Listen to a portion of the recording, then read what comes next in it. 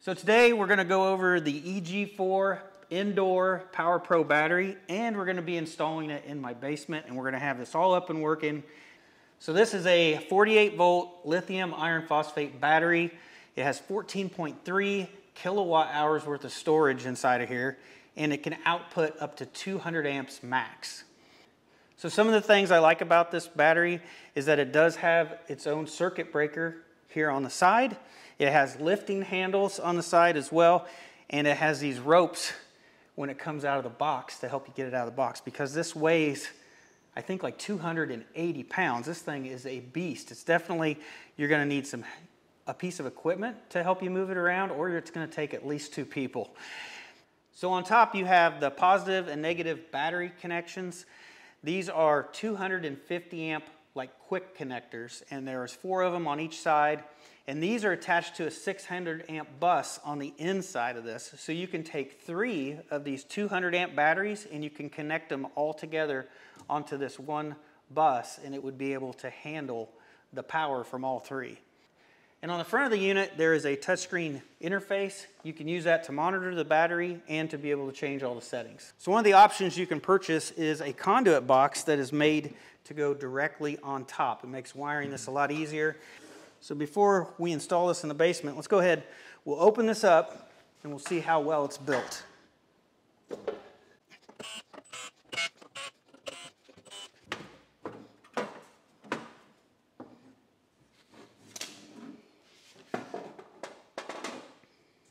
So as you look in here, there is a total of 8 batteries in each row, total of 16 batteries in series. And you can see that each battery connection has a wire that goes back to the battery management system, and that is so it can monitor the voltage level of each one of these cells in the battery pack. And you can see that in the monitoring software. You can see we got parallel battery cables coming off, going to the breaker on the side, and then up to the 600 amp positive bus, and then you have parallel cables coming off the negative down through your battery management system and then up to the negative bus bar. So overall, the battery pack seems to be very well put together. And even though that it is lithium iron phosphate, which is actually the safest chemistry you can get in a lithium battery, it still actually has 2 fire arresters that are installed on the top here, right above each one of these rows. And that's just for added safety. And this has passed UL 9540A testing, which is like a thermal runaway and fire safety test. And this has passed that test. So I think that lets the customer know that the product is proven to be safe and that installing it in a building has very low risk factor. And to me, that is very important since I'm going to be installing this in my basement. All right, let's put it back together.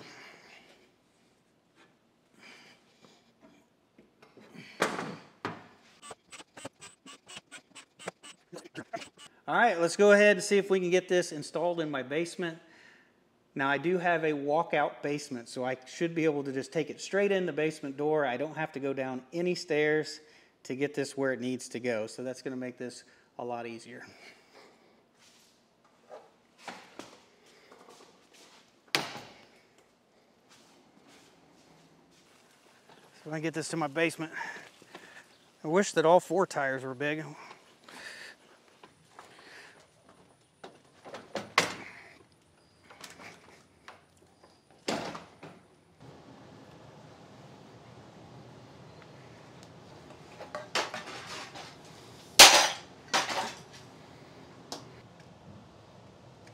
So these ropes are just kind of weaved around this bracket and they just come off pretty easy.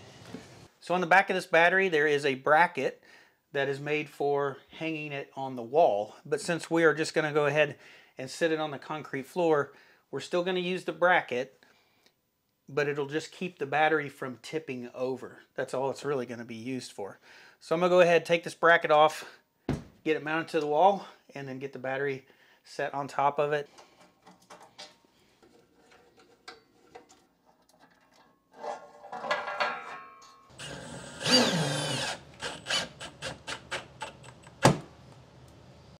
So now the trick is to get the Power Pro battery up on the bracket. You have to lift it like 1.5 inches to get it over the top of the bracket, and then it needs to fall down. And It's a fairly tight fit. If not perfectly aligned, it gets caught a little bit, and it may take some finagling for sure. So included with this is a battery communication cable, which is basically a Cat 6 cable. And then it comes with 2 negative battery cables and 2 positive battery cables. And these do have the special connector that is needed on the end to connect to the top of the battery. Now the other end of the cable is bare, and you have to put the correct terminal or connector that you need on the other end. So these are 2-watt cables, and they're identified as AWM cable, which is appliance wiring material. And you will not find this listed in the National Electric Code because it is not an NEC spec. It is actually a UL specification, UL 3512.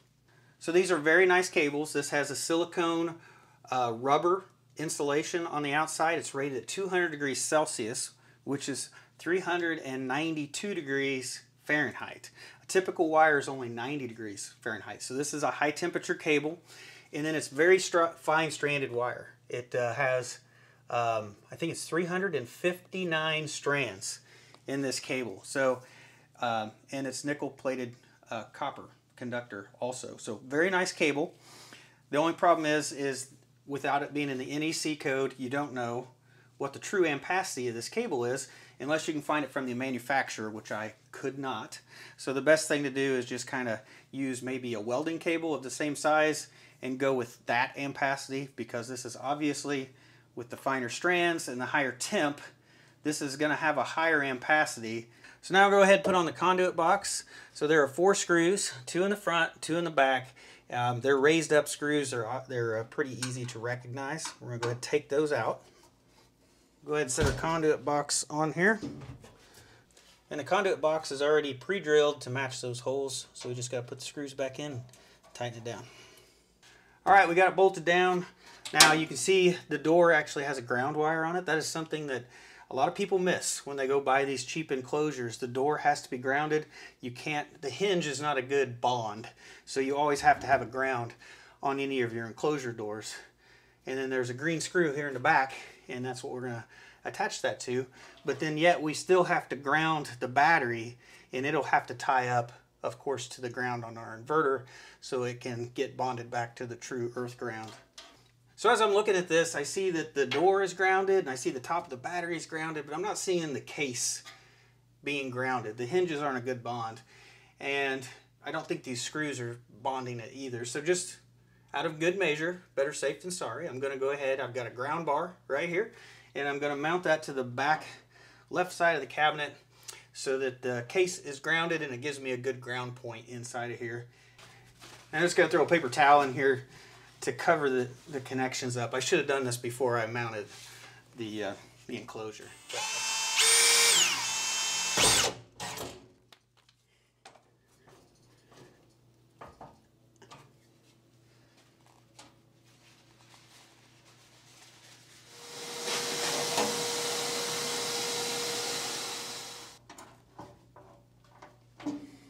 I've got the door, the battery, and the enclosure all bonded together. So the next thing to do is I'm going to grab the inverter that I'm going to be using. I'm going to get it mounted on top of this wiring enclosure.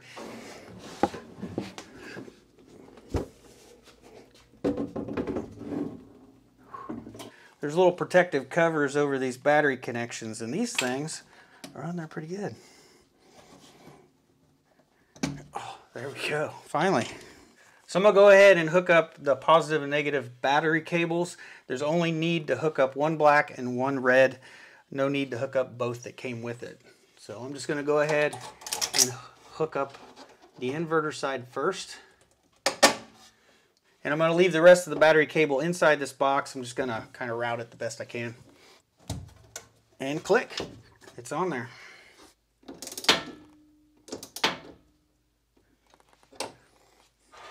Getting the battery communication hooked up. And since these are both EG4, they're CAN bus compatible, so I can just plug right in to the CAN bus port. So I've got an inverter all wired up on top of the battery now. So to power this up, we've got our communication cable, our battery cables. All we got to do is change the dip switch setting, right? So we're going to set that down on number 1. It's going to give it an address. So when we go through this boot up sequence, it should communicate through CAN bus, and the inverter should be able to see all the information it needs. So we're going to go ahead and turn our breaker on the battery. We're going to go ahead and turn our breaker on the inverter. And the last thing to do is to hit the power switch. The battery will boot up, and then it'll power up the inverter. You can see the screen's coming on there. There, the inverter's already on. You probably can't see that screen. So right now our battery state of charge is 55%. And looking at our screen here on the inverter, it shows the state of charge is 55% as well, so we know that communication's working. So now all I want to do is I want to try to force charge the battery from the inverter and get it back up to 100%. Well, you can hear the fans kicking up. Got 103 amps going in right now. So I've got the indoor PowerPro battery. It's all wired up now. I've got the 6000 XP running on top. It's been running for 6 days now. This is the 6th day. And every night we have drained the battery down to 20% and then charged it up on solar the next day. Everything has worked flawlessly. The communication is working perfectly to the inverter, and then you can actually see the battery cell voltages on the website through the Wi-Fi in the inverter. So it's passing all that information back and forth. No problem so far. So on the front of the battery, you've got these green LEDs, and this is a quick reference for the state of charge. So one LED is between 0 and 25%, the second one is between 26 and 50%, and so forth to 100%. And right now we're sitting at 26%. So we just turned on this second LED. So when you look at the front of the battery, in the center you see your state of charge, 27%. Just kind of gives you a status update. It's charging. Tells you the address you set on the dip switch, which we set it at 1. Tells you your communication protocols, your voltage, your amp hours, and then this is how much it's actually charging. It's charging at 24.89 volts or amps right now. And then on the settings menu, there's really not much to put in here. You can change your communication protocols, and that's really the only settings in your language. Other than that, you can see the voltages of all the cells. This is all the different cell voltages, and then you can also see the temperatures on the inside of the battery, the 4 temperature sensors. So really, as far as setting this up goes, the only thing you really can change in here is going to be the communication settings. So now that we're all wired up, I just want to show you the inside of this conduit box. It makes the whole installation easier, simpler, and everything just looks better. So as we look inside the wiring trough, you can see we've got 2 conduits. We've got one here. This is for our AC power in from the grid and out from the inverter. We've got our 2 solar panel array wiring coming out of this conduit, plus we have our rapid shutdown coming up inside as well. You can see we added the ground bar here in the back just to give us an extra grounding point and to make sure that the case and everything's grounded. So I just looked at Signature Solar's website to see what the price of this conduit box was, and I found out that this exact one does not sell with the indoor battery anymore. They sell this one with the outdoor batteries, and then they have a slightly different one that they sell with this battery. And the major difference is it doesn't have a hinged door anymore. This one's hinged and lockable, and the one that will come with the indoor conduit box is going to be a removable cover. It has like 4 screws that hold it on. Other than that, it has knockouts on the sides. It also has knockouts on top, and you just knock out whatever one's appropriate for your inverter, or you can modify it however you want to match up to a non-EG4 inverter. So I definitely think if you're going to buy this battery that the conduit box is a must. This only costs like $98, and it just simplifies the installation so much. $98 is a small small price in the grand scheme of everything. It's definitely worth it if you're buying this battery. So like I said earlier, this is an indoor battery. It can't be mounted outside, but it does have built-in heaters in it. So if the battery cells get to 32 degrees Fahrenheit, 0 Celsius, the heaters will kick on to warm the batteries. So that means it still needs to be inside, but it can be in an unheated space. So you could put it out in your garage, you could go put it in a shed out behind your house, and it will keep the batteries warm during the cold temperatures. And that's a feature that I think should be included in most batteries now. My other system that I have, the EP Cube, it doesn't have heated batteries, and I actually had that shut off on me in the wintertime for getting too cold, and it shut off charging. It wouldn't charge below 32 degrees. But if you end up having a battery with heaters in it, and you have a cold spell like we did with -6 Fahrenheit, you wouldn't have to worry about it. And that's the great thing about the heaters, is you may never use them, but if you need them, you got them. So this does have that built in. So I did end up buying this battery with my own money to install down here in my house.